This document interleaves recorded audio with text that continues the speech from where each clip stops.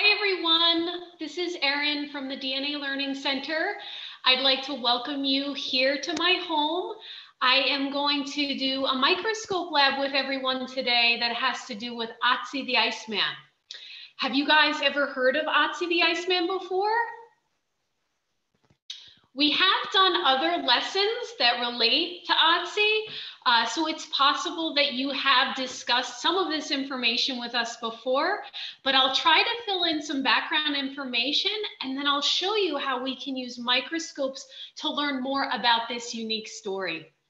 So Ötzi is the name of a natural mummy that was found in the Italian / Alps. So he was actually found on a border region between Italy and Austria. And the body that was found, when it was originally found, the two people, the husband and wife that found this body up in the mountains, they just thought that it was, an individual who had unfortunately died maybe while hiking. They had gone down to get someone to help out. And as people tried to excavate the body, they started to realize that maybe the body was a little bit older than they thought. I'm going to share my screen with you right now. So let me pull up some pictures. Let's see. Share my screen. Can everybody see that? Let me make it bigger. Okay. All right. Let me see if I can even make it full screen. How's that look to everybody? All right. So this up here, this is the name Ötzi that I've been saying. And this down here is the first picture that was taken of this mummy. And we call it a mummy because, well, if you've ever heard the word mummy before, what do you think of? I know for me, when I think about mummification, I usually think about Egyptian times. And it's true that in that culture, people did take bodies and mummify them. A mummification is really a preservation of a body, which can be done by going through a very lengthy process, or it can happen naturally. Natural mummies are rare though, because typically when someone dies, or even when any living thing dies, let's say it's a plant that dies or a mushroom that dies, what typically happens to that organism when it dies? Does it stay just as it is? No, it will decompose or decay and go back into the earth, which is true of the human body as well. So for a body to be preserved naturally, we just don't see that very often.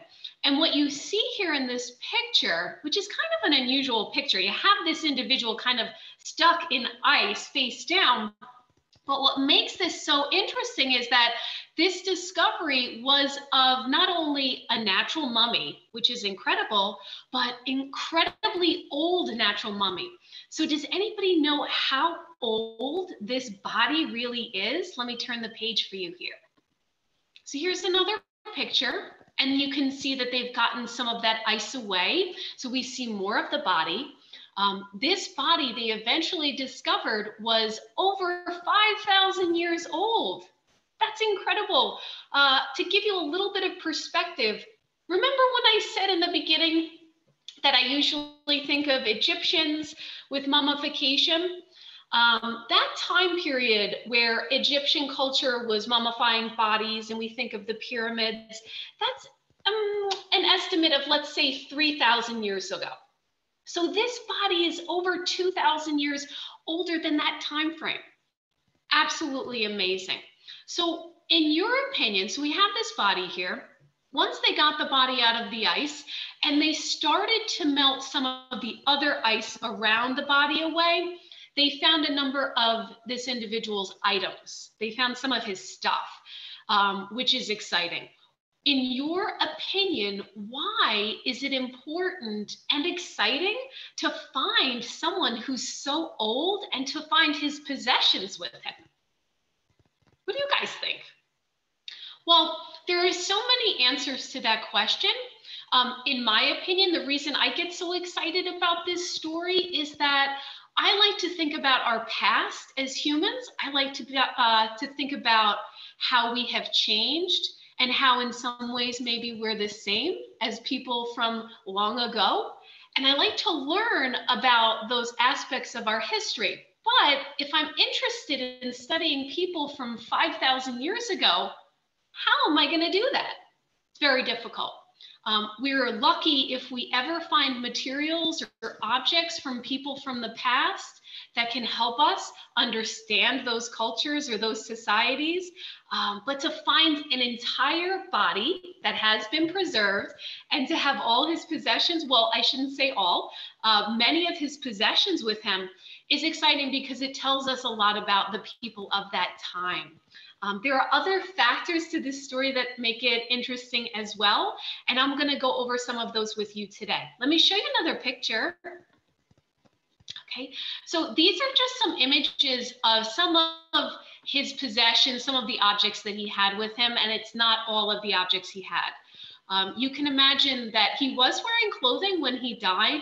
He did have animal skin clothing, and he had this, I guess it would be kind of like almost like just a sheet material or a blanket. They don't really fully understand what the function of that is. Maybe it was a cape, maybe it was something else. His clothing was largely kind of decayed or pulled apart or just broken down, but it's incredible how much of it was preserved. If you look up here, these are actually his shoes. So we're able to see how he built shoes, how he put them together, and how well constructed they really were. Down here, this picture is of a copper axe. So we know that he had a copper axe, and we know a little bit about his culture from that as well. In our lab today, we are going to look at some information, some evidence that was inside his body. We're going to be looking at something called pollen. These are just some images that relate to pollen. Have you guys heard about pollen before? So me personally, I'm allergic to pollen. So pollen is a substance that is released from some plants, and it relates to their reproduction. It has to do with how they reproduce or make more plants. Pollen is typically released in the spring, and I know it's spring right here, right now where I am. I'm not sure because it is pretty early spring. I'm not sure if any pollen has been released, but I bet there's some out there right now. There are some time periods in the spring where there's more pollen released from plants than others. And I know I'll go out into my driveway and my car will be covered by pollen. And it looks almost like a little bit of dust on the car. And if you take a look here, do you see this bee right here? This bee is covered in pollen. And down here on this plant, what I suspect in this picture with the plant is that the wind is moving the plant and kind of shaking that pollen around.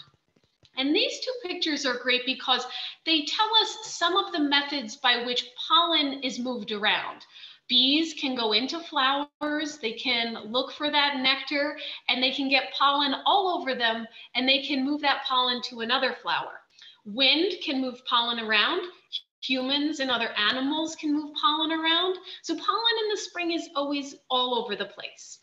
It is definitely in the air. So I have a question for you guys. Do you think it's possible that you've ever inhaled or even ingested, eaten some pollen in your life? I guarantee you have. Absolutely. It's perfectly fine to ingest pollen or breathe it in. I just really don't like it because, as I said, I have these allergies and it makes my eyes get all itchy. It makes my throat hurt a little. So I'm not a big fan of it, but it is okay if you get some pollen in you, and we all have. Look at these pictures over here now. You see these? So these are actually real pictures of pollen from different types of plants. So if we look at pollen from different species of plants, so let's say we look at pollen from oak trees and we compare that pollen to, let's say, pine trees, we'll see under the microscope that those pollen, they have different features or characteristics. So to you, do these look like the same type of pollen? To me, they do not. They have different characteristics. In fact, what do you think this one on top looks like? Does that look like anything familiar? It kind of looks like Mickey Mouse to me. You don't have to think that at all, but I kind of see this center region that looks like a face, and then I see these what look like ears to me. They look like ears. And down here, if we're looking at this pollen, it looks basically like a circle, but do you see these indentations or these kind of nick marks? We have 1, 2, and 3. So those are features that help us identify that pollen as belonging to a certain species as well. All right, let's see what else I have here. Now, I did not take this picture. This is just a picture of pollen grains that I thought I'd share with you guys because it gives us an appreciation of how diverse the characteristics of pollen can be. They really have so many different shapes and sizes, and it's an exciting thing to study pollen. I remember when I was in college, in the first few years of my college, I was studying plants, and we had an opportunity to look at pollen grains under an electron microscope. And it was honestly one of the highlights of my school career at that time, because we got to see something so small in such a new and unique way. So what I'm going to do with you here, although I don't have an electron microscope, I'm going to share some pollen grains with you, and they relate to that guy, Ötzi the Iceman, that I was just talking about. Let's take a look, okay? So one of the things that they studied when they were studying this body is they wanted to know not only what was on the outside of his body, let's say his clothes or the objects that he was carrying, they wanted to know about what was on the inside as well. And we're just going to be covering this one thing. There's other information that they found out by studying the inside of the body. But we're going to be looking at the type of pollen that they found in his digestive tract. So like I said before, in the springtime, if you go outside, I guarantee you're going to inhale or even ingest some pollen, just like Ötzi the Iceman did. In fact, the fact that they found pollen in his digestive system is an indication that he died during the spring. Amazing. We will not only be looking to see if there's pollen, but we are interested in the type of pollen and the location in his digestive tract. So let me give you a little bit of information here. So this beautiful picture that I have here is of basically the digestive tract, which includes the stomach, the large intestine, and the small intestine. And I want you to imagine, let's say you eat something. So this is my beautiful drawing of a strawberry over here. Let's say you ingest some strawberries, you eat some strawberries, they go through your digestive system, they're getting broken down in different ways. They're gonna travel very long. And let me come over here now. Let's say I ate strawberries after dinner last night. And let's say when I woke up this morning, I had some blueberries. Here's my blueberry, okay.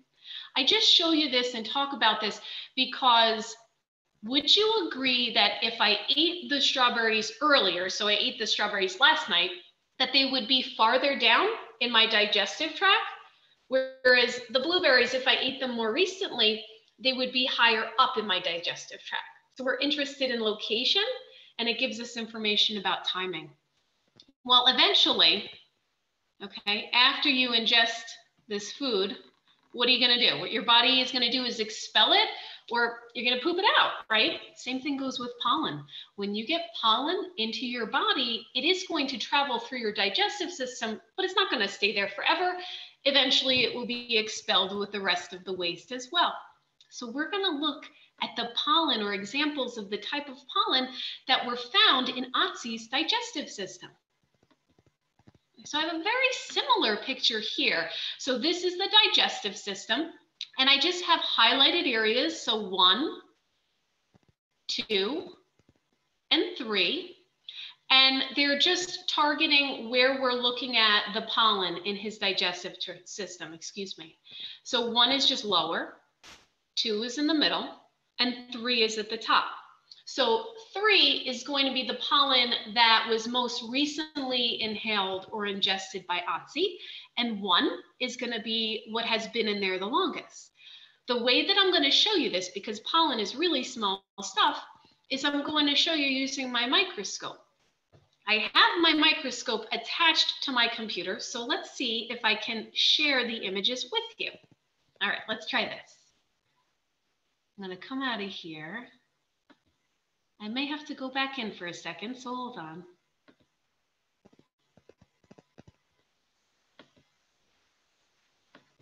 Okay, let me bring this up.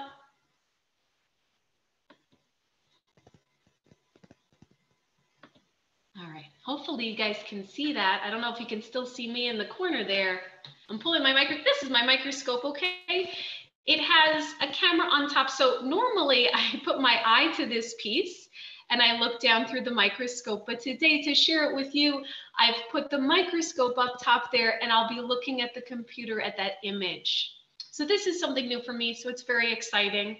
I have under here, well, I have different lenses or magnifications that I can look at. So I'm going to, just for our purposes, I'm going to start on the lowest magnification and then we'll work our way up higher.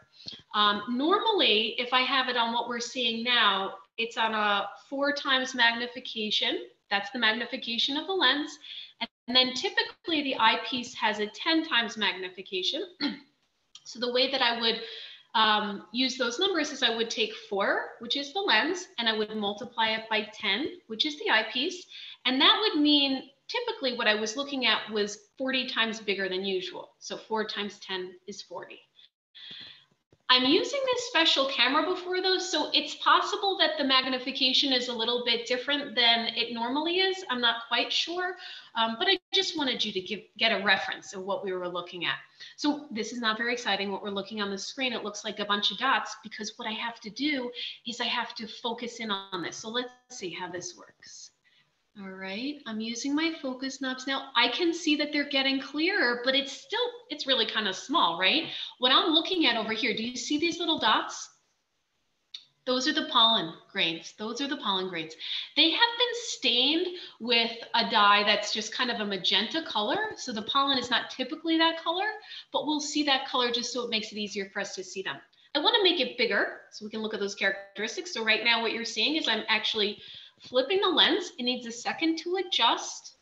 And what I'll need to do is I'm going to need to focus that one more time. After I change the magnification, I'm going to always need to focus it. Oh, I see them coming in. Do you guys see that? Let's see. I'm going to also try what you can do. And I recommend this whenever you're using microscopes is that I'd like you to kind of scan the slide that you're looking at. Don't just look at one spot. So I see some stuff right there. Can you see me moving it now? So I see here's some pollen right here. Here's another pollen. Do you see this one? This one looks like it's upside down, which makes sense. You know, they're not going to all be right side up.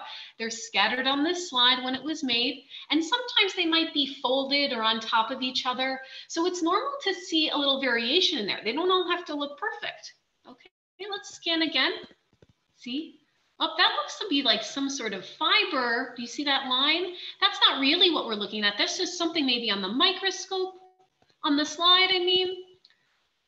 Those two are nice. Those two are nice. You see these right here? 1, 2. I'm going to bring it up even further. Let's bring up that magnification.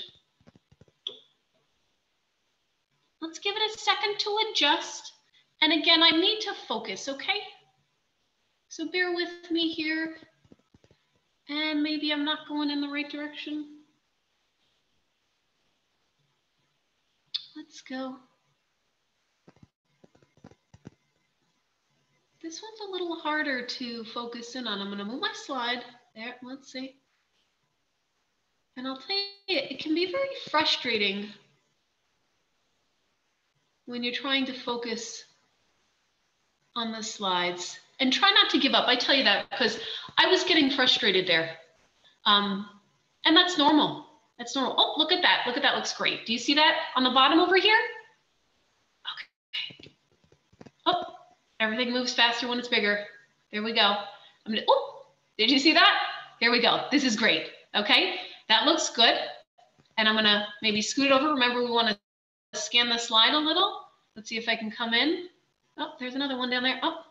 So I'm starting to see a similar pattern between these pollen grains here. I don't know if you guys are seeing that pattern as well, but it kind of looks like, and I'll draw this in a minute. It kind of looks like a circle with like these 2 puffs on the outside.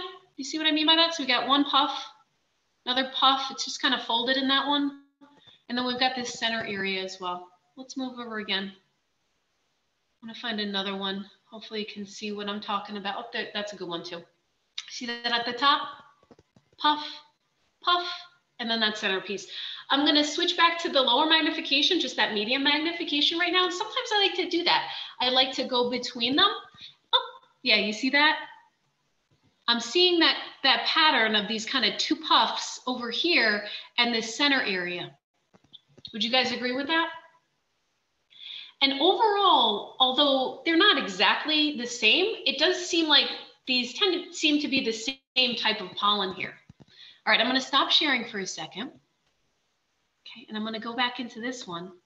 All right, so that for us, that was slide number 1.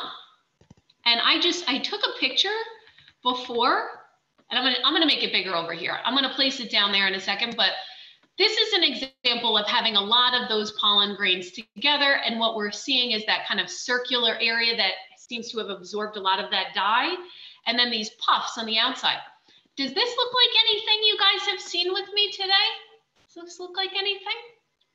You remember those Mickey Mouse pollen we saw before? That's them. That's them. That type of pollen that has those like puffs of air, and they are actually air pockets. That's in fact why they don't absorb that stain or that dye. That's pine. That's from pine trees, if you guys know what pine trees are. In fact, what I'm going to do is I'm going to write that so I don't forget that. Pine. Okay, I like to take notes, and if you guys are taking notes along with me, oh, that's not what I wanted to do. That's great. Let's see if I can grab this. Doesn't really want me to grab it. Okay, there we go. So that's pine down there. And what I'm going to do now is I'm going to share slide 2 with you guys.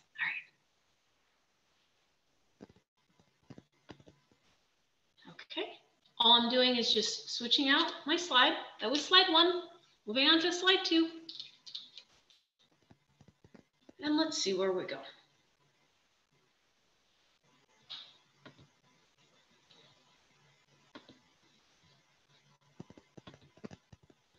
Okay, can you guys see that? I didn't even have to adjust it. I didn't even have to focus it. I just changed the slide out, and lucky me, it looks pretty well focused right there. What do you guys think? It looks pretty awesome. Over here, I see something that looks like a big red area, almost like an oval shape. And then I see something that looks green and pink. So I'm seeing a lot of colors. And I am seeing a bunch of shapes, but at this distance, at this magnification, I'm not really sure about that, so I'm going to bring it up a little bit.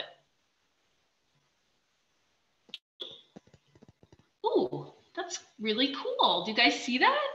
Let me see. I'm going to try to focus. Oh, and you can, ooh, that looks good. That looks good. What do you guys think about that? Look at that one down there. That's so beautiful. Does this look the same as what we saw before? It doesn't. It looks totally different.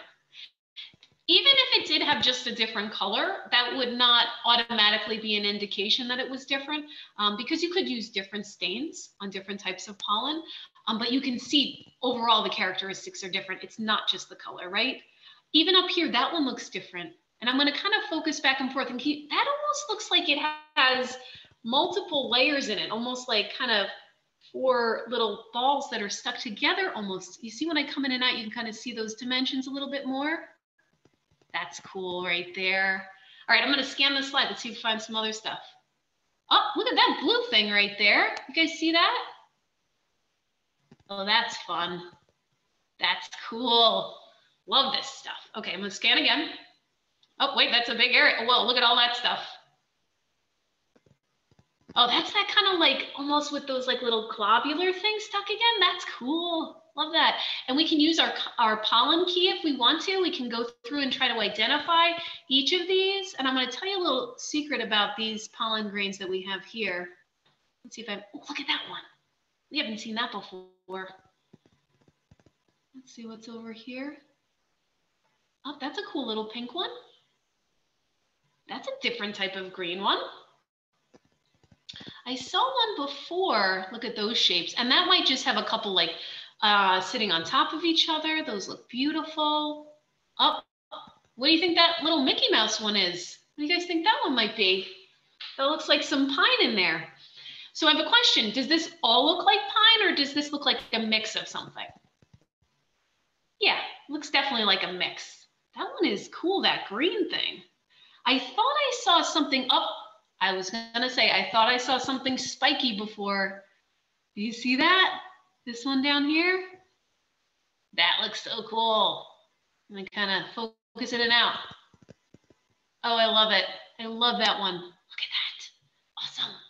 So what we're looking at here, would you agree, is different than what we were looking at before, right? Different mix of pollen grains. Come out here. I'm gonna stop sharing my screen. I'm worried before, I'm realizing maybe I wasn't sharing my screen with you. I hope I was before. Okay, this second one that we're looking at is a mix of plants. I'm gonna try to just give you this picture here. Oh, that's a little stretched, a little funny. Let's put it over here. I'm just gonna bring it over here so you can see it a little bit more easily. It's a mix of plants right there.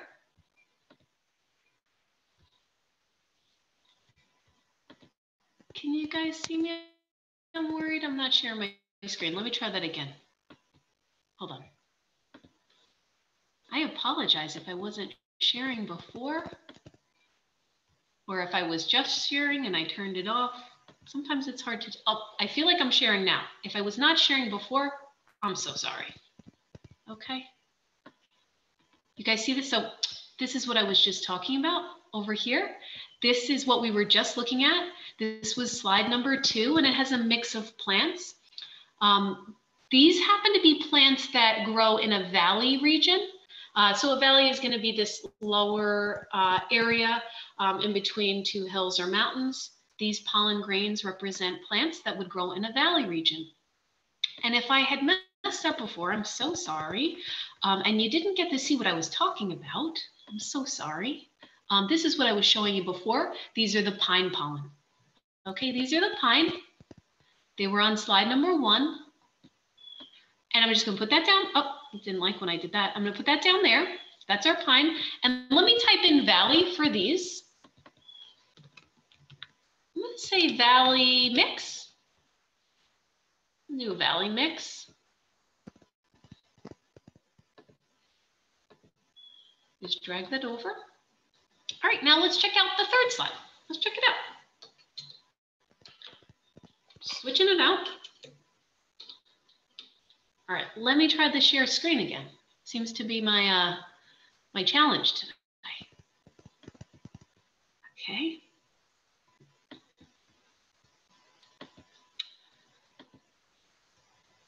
Okay. So I just haven't focused. That's why it looks like that. Let's come back down. Okay, so this is slide 3. I'm not even in focus really yet, and I'm starting to notice something. What do you guys see? Does it look like the slide we just looked at? Does it look like that valley mix? What do you guys think? I don't think it looks like the valley mix. I do actually think it looks like something else though. Do you see our little Mickey Mouse pollen there? Do you remember what plant that was from? From pine trees. Okay, so it looks like we have pine again. And let's just scan the slide. I like to do that. Oh, look, there's a whole big clump of them over there. Yeah, I mean, looks to me like pine. There's pine everywhere again. You guys agree? Let's write that in our notes. And let's see if I can do the share screen again. Yes, okay. All right, so this up here, number 3, was actually that pine again. So it's just the pine. All right, so we have this pattern, and I'm just gonna label it for my notes. In fact, I'm just gonna, can I just copy this? Let's just clone it. All right, so we have pine, we have valley, and then we have pine. Okay, so what, remember we talked about, let me just come out of this screen for a second. Okay, so remember we talked about in the lower part of the digestive system, so let's say number 1, that's gonna be whatever is the oldest pollen. Whatever is highest, number 3, is the newest pollen. So it looks like Ötzi was around some pine, and then did he stay, just stay around pine trees and that was it?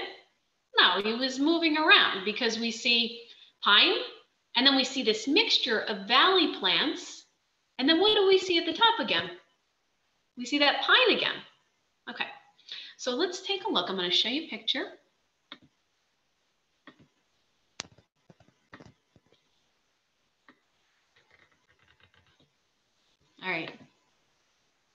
Can you guys see this? So this is my amazing drawing of Ötzi the Iceman right here. Okay. And we're going to talk about what the types of pollen indicate about his pattern of movement in the last few days of his life. So we know that pine trees are able to grow in higher elevations because they can withstand the cold. So when we see in the lower part of his digestive tract, okay, when we see that he just has pine pollen and nothing else, that's an indication to us that he was at a high elevation. Okay, so I'm gonna take my little Ötzi. Okay, he's at a high elevation. Let's say about a day and a half, 2 days before he died, he's at a high elevation. Okay, like a day before he died, he's at a high elevation. And did he just stay up there and eventually die up there? No, he was moving, remember? And where did he move? He moved down. He moved down to the valley. How do we know he went down to the valley and that he didn't just stay up there? Because remember, in the middle, we had that mix of valley plants. Okay, so he went down to the valley. Did he stay in the valley? What do you guys think? No, he went back up. Okay, and what we know about his pattern of movement, so now we know that he was high, he came down to the valley, and then very quickly, he went back up. And we're talking about a high elevation here. He wasn't just walking a few feet up the mountain. He was walking about 10,000 feet up the mountain. And to do this type of hiking, to kind of come all the way down, go all the way back up in a very short time period is an unusual pattern of movement. I would think that you would want to rest or stay where you were. So it's very interesting that he was moving like that. If you know the other details of the story, for a long time, they didn't know how he had died. There were so many theories about it. Eventually, they reanalyzed or looked at some of the old scans of his body, and they found in his shoulder, they found an arrowhead. Now, how does someone get an arrowhead embedded in their shoulder? What do you guys think? It has to be shot. It has to be shot back there. So now that we know there was an arrowhead that was shot into his shoulder, he was murdered. He was killed, which adds a whole other element to this story and maybe gives some insight into this pattern of movement, of kind of moving really fast over long distances. One of my favorite things to do with classes when we discover this information is I love to hear everybody's version of why he would be moving like that. What do you guys think? Do you think you could maybe write a short story to come up with a reason based on the evidence that we've learned of why an individual would be moving around in that pattern? I would love to hear what you guys come up with. You could be creative. You can add as many pieces as you want to the story. And you can look over other factors that relate to Ötzi and you can weave them into your work. I hope you guys had fun today and hopefully I'll see you guys soon. All right. Have a wonderful day, everybody.